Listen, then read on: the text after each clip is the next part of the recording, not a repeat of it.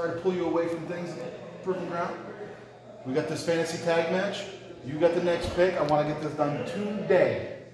Okay, well, I've picked two guys similar in stature. I'm gonna change it up. No.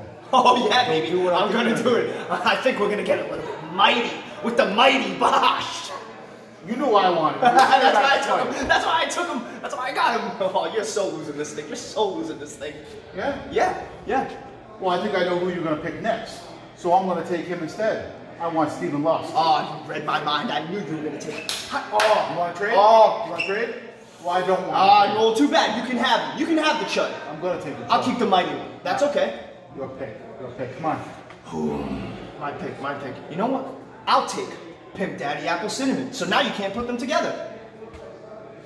Oh, this is shaping up to be a good one. You were going down, my friend. You were going down. I've got Chris Dozer to pick from. Got Harry Brooks. Probably not. Go ahead and pick him. I got T Kilgore. Yikes. He impressed me. He was impressive. He's a wild card, so to speak. Yeah. I want Tim Kilgore. Okay. All right. Tim Kilgore. So that's the teams. And that means Harry Brooks gets punched in the face by Chris Dozer. And I think we both can agree that's a good thing. Oh, that's music to my ears. May the best team win. We will.